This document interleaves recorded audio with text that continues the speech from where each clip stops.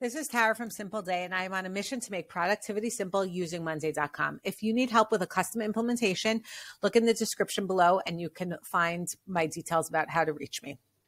What I wanted to show you today was how you can roll up sub-item columns to the item level. So here you can see I have a progress tracking column, and I rolled up all of the information to the item level over here. So here you could see there's 3 tasks, and obviously one's 100%, the other 2 are at 0%, so that would make it 33%. There's a lot of different columns that you would want to roll up from your sub-item level, so it's actually super simple to do this. So we're going to do this with the hours column. What we're going to do is we're going to click on the 3 dots, settings, and we're just going to click show summary on parent item. And you'll see that it creates a new column. It's similar to a mirror column. You may want to change the name, but it basically just rolls up all of the information from the sub-items.